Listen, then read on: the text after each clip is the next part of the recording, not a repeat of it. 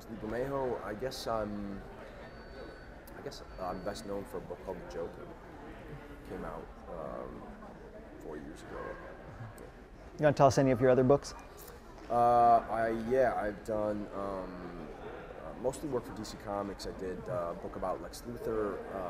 I also I've done a Batman graphic novel that I wrote and drew, and most recently I did the Before Watchmen stuff. I did a book called Rorschach with Brian Azzarello. Worked a lot with Brian Azzarello.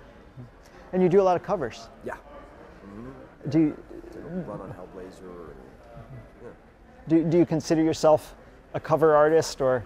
No, I mean, I prefer doing sequential stuff, but I think when you're slow and you're in American comics at least, they tend to throw a lot of cover work at you because they just assume that that's you're going to hit those deadlines. You may not hit the other deadlines. So, but I really do prefer doing sequential story stuff. Yeah. So how did you get into comics, like reading them and stuff? I guess I started reading Batman and Superman, Spider-Man comics, probably like everybody else when I was a little kid. My mom was buying me some of those books.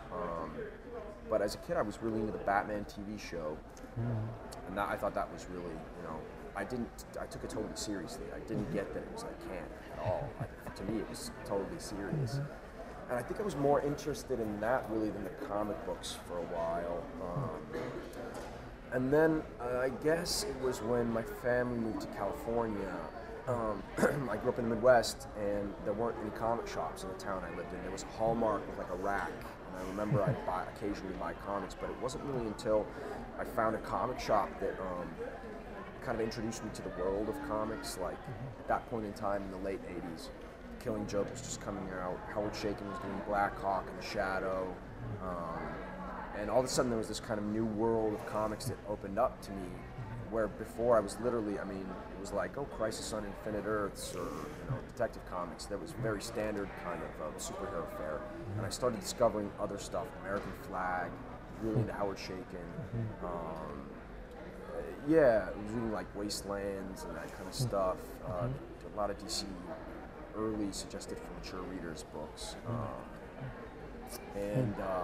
That really kind of blew my mind up, and I started paying attention to certain artists, Bill Sienkiewicz and Kyle Baker. Those people that I was gravitating to even at that point in time.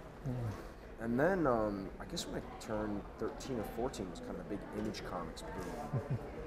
And for someone my age, that was perfect. It was like, it was weird because I went from one extreme to the other. I went from kind of, following these kind of, non-superhero mainstream books to getting really into that Image comic stuff. And it was really just the visual power of it, I think, and the hype and everything at that point in time.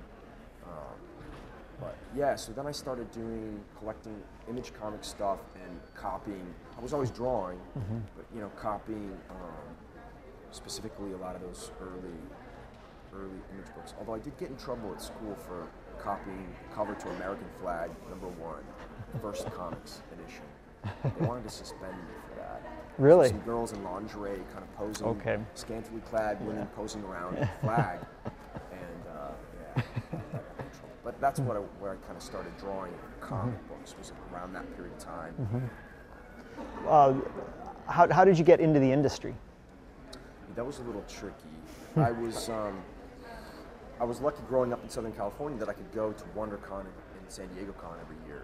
Back when San Diego Con was way different than, 93, I think was my first San Diego Con. And it was, I was taking stuff around, I think from maybe not the first year, but the second year I went, 94, 95, I started, consciously trying to show work. So you're doing portfolio reviews? Yeah, 15. And started doing it when I was about 15, taking sample pages around. And, at that point in time, like most young guys, I didn't understand why they weren't giving me work. I thought, my mom tells me I'm really good. Why are these guys being so hard on me? I remember a Wildstorm editor, will go unnamed. I remember he was pretty straight up with me, and I think it was a good thing. I think at the time it just crushed me, but you know, he was really telling me the right thing, that I telling me something I needed to hear, but just in the wrong way. Because he was like, look, you're 15, I can't give you work anyway. You're not ready, but I can't give you work anyway. And so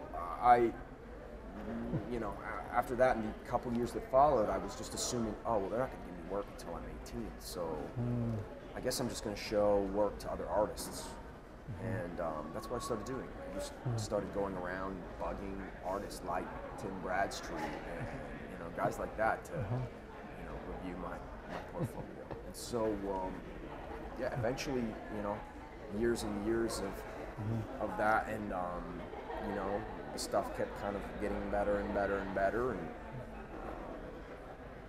eventually I met two different editors from Wildstorm. We were working with Wildstorm at the time, Scott Doombeer and Jonathan Peterson, who both kind of took me under their wing a little bit, and was like, here, you know, here's my phone number, here's my address, you can send stuff directly to me instead of sending, you know, there's no internet, no email at that point in time, so sending away sample pages, photocopies, was like sending a letter to Santa Claus. Really, like, you know, you were never sure if anybody was ever going to even open that packet, you know, and I would take care and like go to Kinko's and like pay for laser copies, you know, at the time, which was like, you know, whatever, $2, $3 a copy or something like that. I wanted, like, you know, I took all this time to create these packets of these, you know, 3 or 4 sample pages, and eventually those guys were kind enough to kind of, you know, give me the phone number and address, and say, okay, you know, just send it, you know, straight to me, and you know, we'll talk on the phone. We'll go over the pages, and that's eventually how I got in the door. Was, at Wildstorm, pretty much through those guys, because they had an intern department that was really unique, I think, in comics. There's nothing like it now, and I'm not really sure anything similar to it existed before. But what Wildstorm had was, they had an apartment, 2 apartments at one point in time, and Jim and you know, I think it was mostly Jim responsible for hiring the guys, was bringing young kids, you know, 18, 19 years old, and they were, you know, paying us very little, but we were living at this apartment not far from the studio in La Jolla, in San Diego. And the cool thing was is that you basically were not quite working professionally, because they weren't giving you comic book work, but you were coming to the studio and drawing sample pages and stuff there at the studio. So it was a great environment, because, you know, you had Jim wasn't working there at the time, but, you know, you guys like Travis and Jeff Campbell who were there working at the studio. So that's what I did. They hired me for like 6 months, and if it wasn't comics pages, what were they needing this kind of art for? How are they? Cards. They were having us do trading cards. They were having us do toy designs. They were just throwing little odd jobs at us, you know. And eventually they had this licensing division, Wildstorm, this consumer products division, which is, oddly enough, it was run by all the guys who run IDW now. And they were throwing, you know, like, we would get like the Resident Evil license. So they started doing the Resident Evil magazine, and, you know, that's what we started doing. The interns started drawing those stories. You know?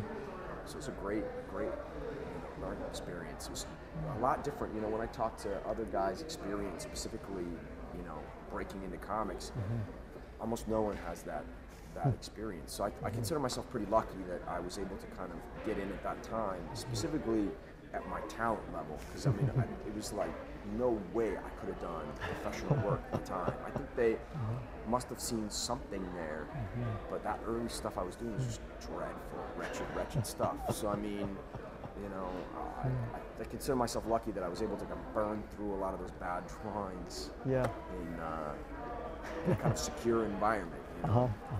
So did you have a day job at this time, or? No. Okay. So no, they were paying you, not very much, but I mean, you know, like at that point in time, we were living in this apartment with you know 4 or 5 other guys who were all around the same age, new guys who were all pretty passionate about doing comics, and not a lot of living expenses if they had your place and gave you a little money. Chinese food, you know, like it was just it was a college experience for me. It was my college experience. It was like living in a dorm and going to school. You know, you were digging through the couch for change to go get like cheese bread and stuff like that. Right, right. But it was a really cool, you know, way to learn how to do the craft of, you know, comics. Yeah, yeah. So you started there, and you know, a common thing we see is people are like, "Oh, you're Lee Bermejo," but like in these early days, you weren't that guy yet. And was there a point where it was kind of like, "Wow, I'm getting paid well. I'm doing successfully. People know who I am," or was it all just a slow, gradual? Yeah, it was just slow and gradual. I mean, it really. I mean, especially in a place like Wildstorm, there was a hierarchy of artists, because there were guys who were working there for much longer and who had, you know, a talent level that was completely in another, you know, on another planet. I mean, you know, when you're working around guys like, you know, Campbell and Jim and Travis, there were these guys there at the time who really, like, we weren't even close to doing the caliber of work they were doing. So there was certainly a hierarchy of you know, of artists, but I think that was really something that was there to drive, you know, people to try to excel. And you know, I mean, I remember they were doing a book called Voodoo at the time that Alan Moore wrote, actually. And the artist who did the first issue was a big fan, who I was a big fan of, wound up dropping out of the book for, I think, deadline reasons. He just wasn't turning in pages. And I had just started there. And I remember thinking, like, oh my God, like, Alan Moore, you know, I want to do this book. I want to do this book. And I remember it was just heartbreaking.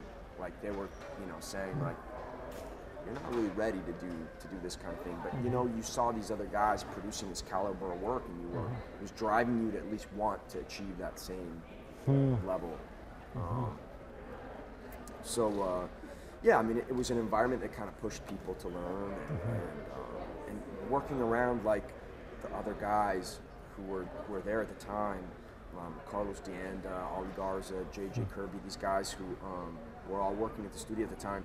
We had a lot of fun, you know, because there was a lot of, like, healthy competition, and, you know, guys like JJ, if you drew a bad face or bad hands or something like that, like, he would draw on your board, you know, like, you would come in and there'd be, like, you know, I remember once I had spent a lot of time working on his face, and I remember I came in the next day and the face was erased and there was a "try again" written in pencil next to it. So, and at first I was like, he erased this, you know, I was furious. But that was the kind of environment, you know, it was really, it was fun.